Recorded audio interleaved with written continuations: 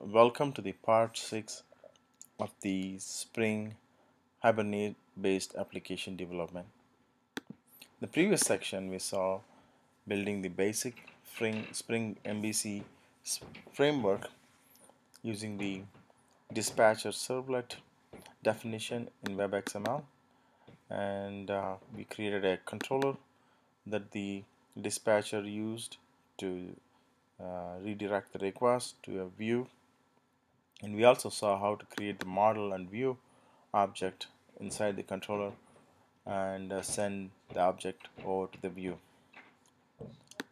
In this section we're going to create the basic flow for our bookstore application, which will be add a book, and then we save the book and list all the books that are in the database.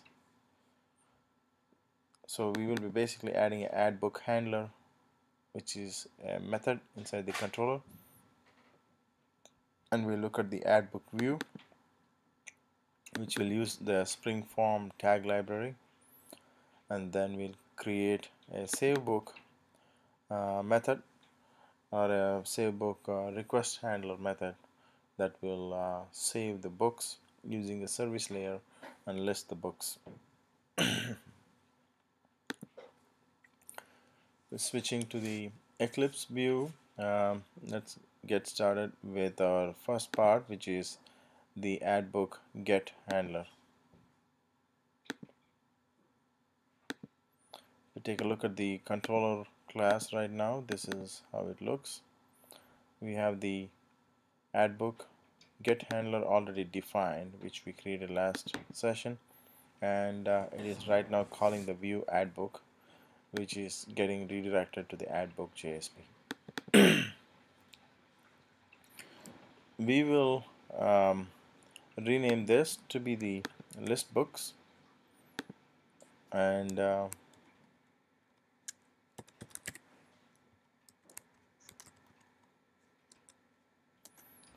create a new view called add books or add book.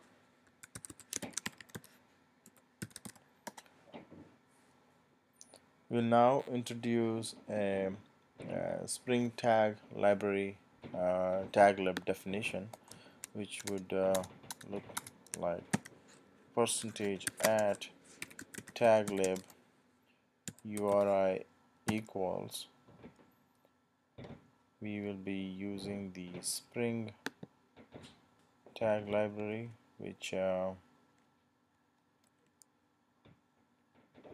is part of the using Spring Form tag library. So we're going to use the URI for Spring Form and call it with the SF prefix.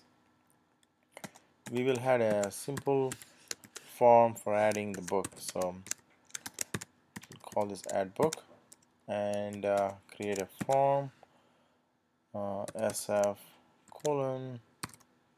form, and we will use a couple of attributes for this. One is called command name. We'll explain what that means, and then we will create a action.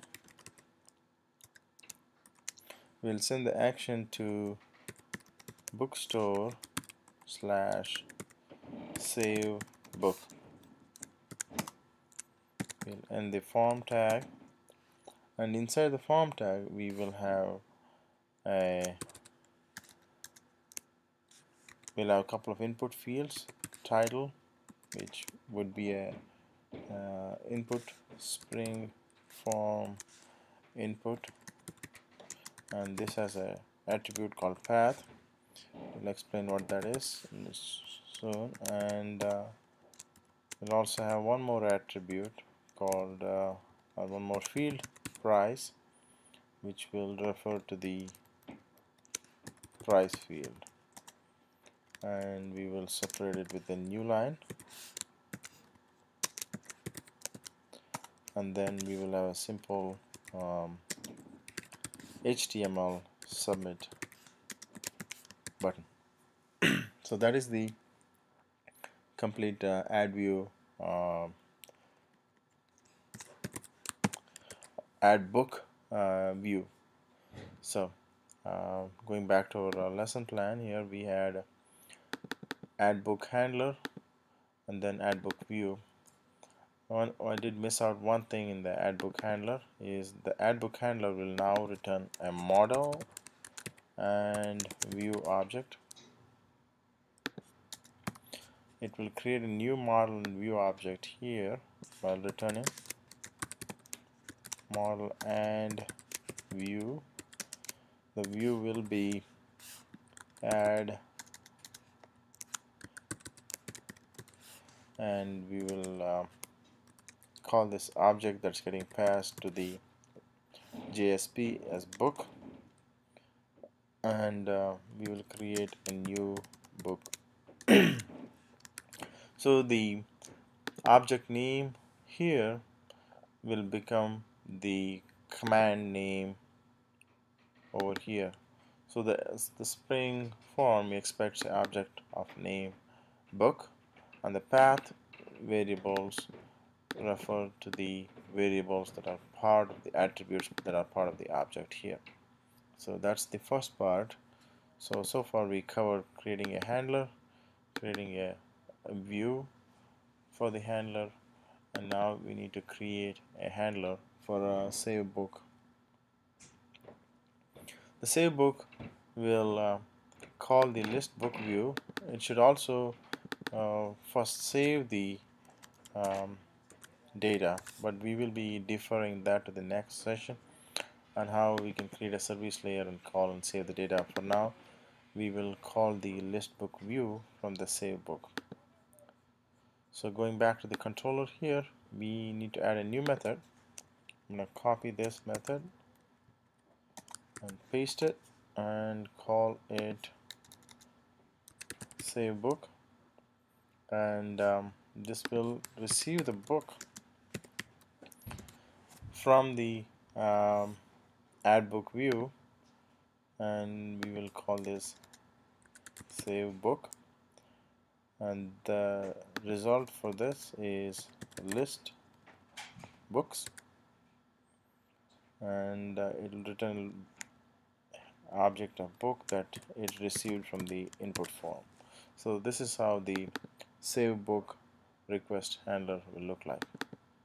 So in the list books, we are just listing the title of the book.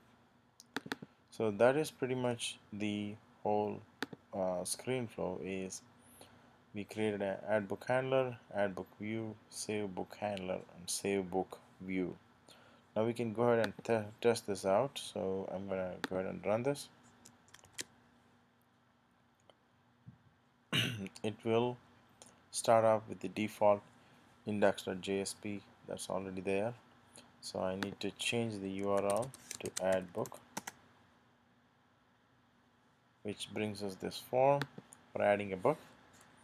I'm going to type in book 1, 2, 3, and put a price here, and then click on submit.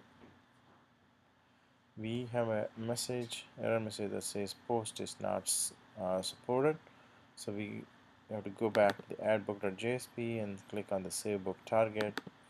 So troubleshoot this, and I find out it is accepting only get. So the method needs to support post. So I'm going to give it one more try and run this again. I'm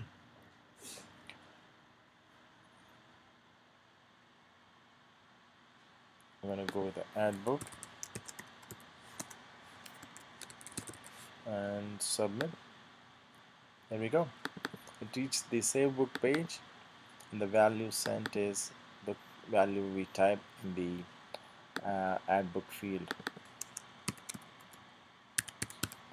Submit, it gets the value. So what is going on here is when we first go to the add book page, we see the add book JSP, which is over here, using the add book handler, and then the handler also creates a new book and passes it as the named object book, and inside add book we are setting these values. Now, in order to see this, you can also add a quick field name here, or set a field. So if I do book b1 equals new book, and then we send it over here, and I can set a value here which will get reflected in the JSP. Set title book name. So if I pass this value to the JSP, it will get displayed. So we can have a quick demonstration of that over here. So this is the value we set in the controller, and it gets populated in the form, in the Spring form, using the Spring form tag. So whatever the value we are sending from the ad book in the controller, it gets populated in the resulting JSP. So that's pretty much the whole flow. For this session, we saw the ad book handler, ad book view, save book, and the list books view. In the next session, we will save the book that is sent to the save method using the service layer, and we will also look into adding the validations for the title and the price fields. Thank you for watching, and see you in the next tutorial.